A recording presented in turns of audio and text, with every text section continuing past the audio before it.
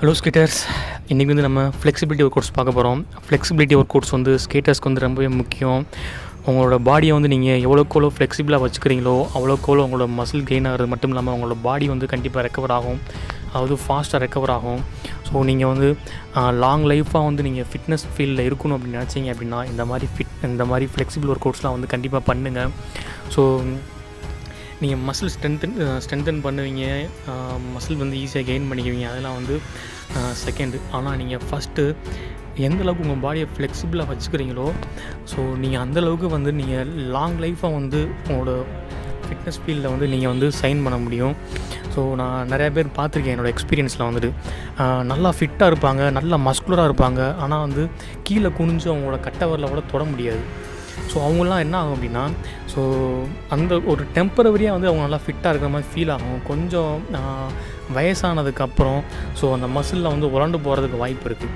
So நீங்கள் வந்து அந்த ஃப்ளெக்சிபிலிட்டி வந்து நல்லா இம்ப்ரூவ் பண்ணி வச்சுருந்தீங்க அப்படின்னா நீங்கள் லைஃப் லாங் எபோவ் 60 ஏஜ் ஆனதுக்கப்புறமும் கூட நீங்கள் வந்து அந்த மசிலை வந்து தக்க வச்சுக்க முடியும்.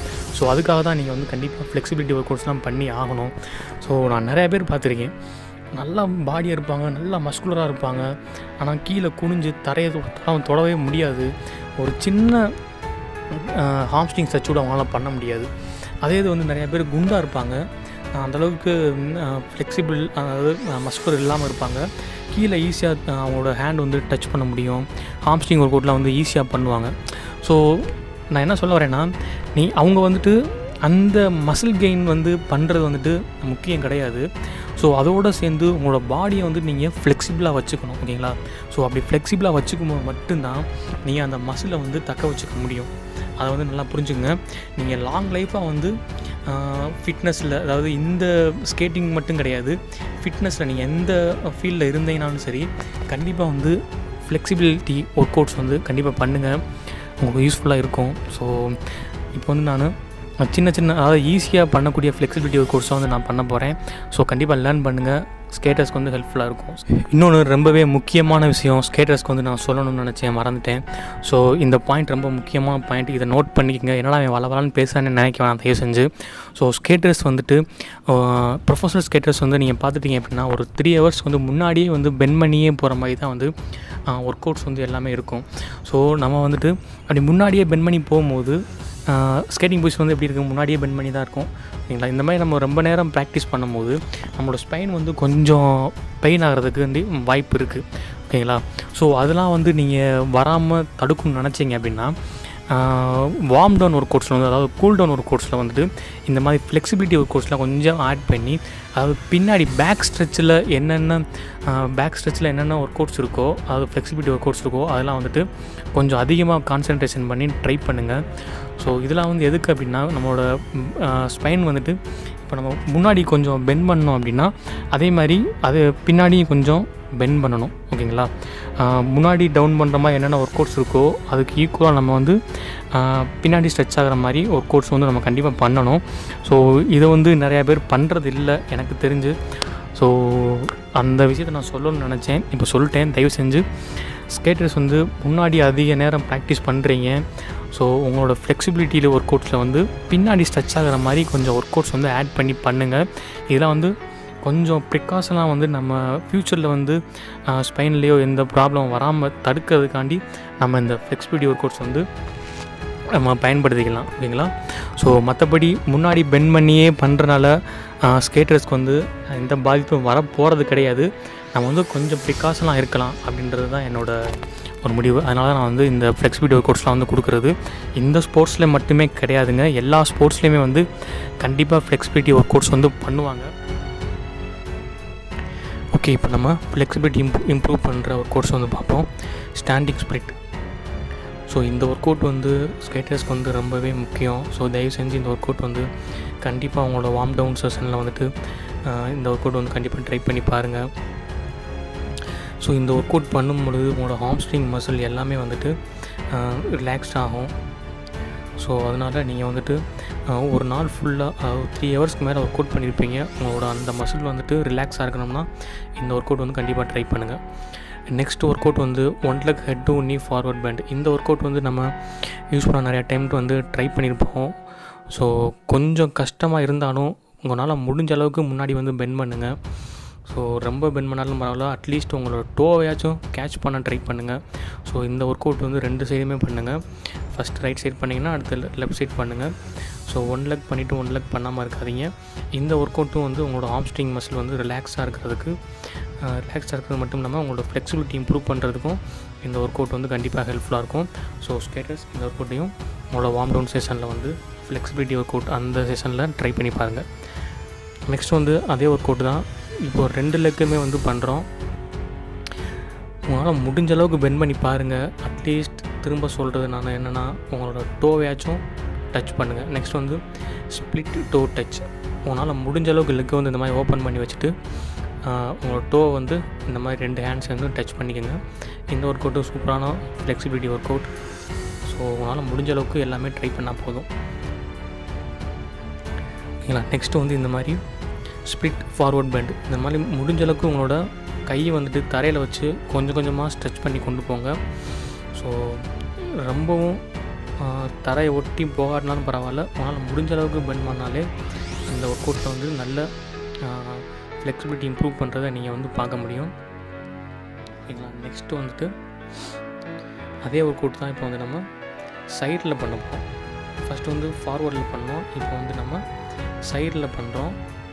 ஸோ இந்த மாதிரி கையை வந்து மேலே தூக்கிட்டு சைடில் வந்து உங்களோட டோ வந்து டச் பண்ணுங்கள். இதுக்கும் வந்துட்டு நீங்கள் டோவை கேட்ச் பண்ணால் போதும். முட்டி வந்து ஃபுல் ஸ்ட்ரைட்டில் இருக்கணும், பெண்டே ஆகக்கூடாது. அதை வந்துட்டு எல்லா ஒர்க் அவுட்லேயும் வந்து நீங்கள் கவனிக்கக்கூடிய ஒரு விஷயம் என்னென்னா, முட்டி வந்து ஃபுல் ஸ்ட்ரைட்டில் இருக்கணும், பெண்ட் ஆகாமல் இருக்கணும். காலை வந்து மேலே தூக்குறதுலாம் வச்சுக்கூடாது.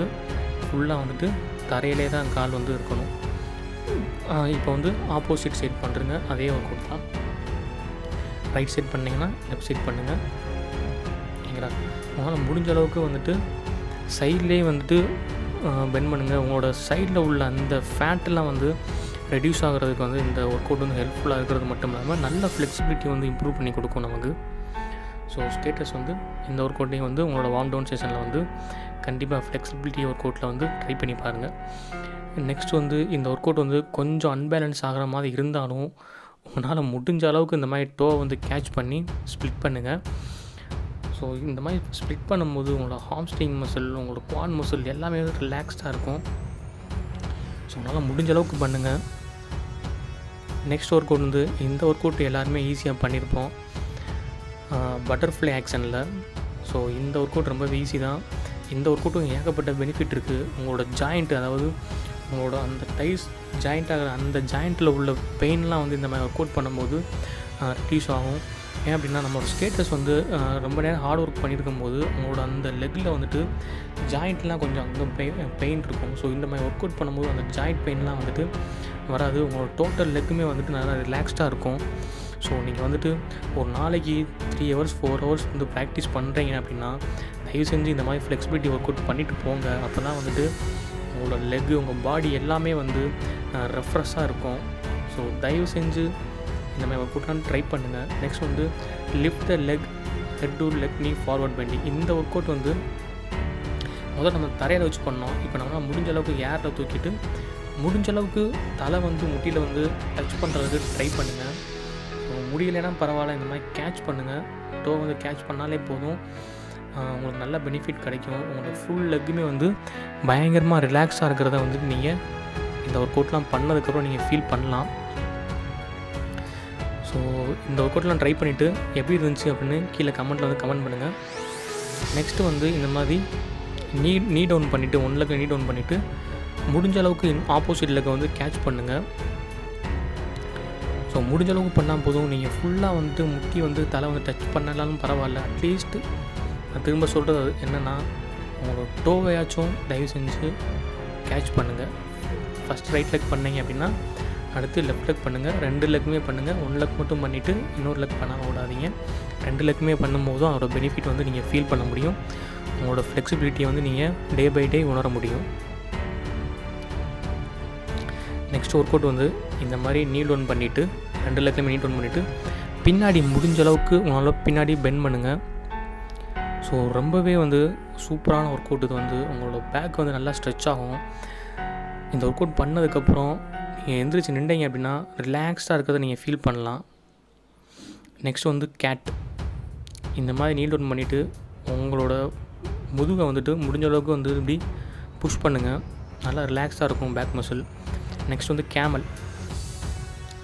ஸோ இந்த ஒர்க் அவுட் வந்துட்டு கொஞ்சம் டிஃபிகல்ட்டாக இருந்தாலும் கொஞ்சம் ட்ரை பண்ணுங்கள்.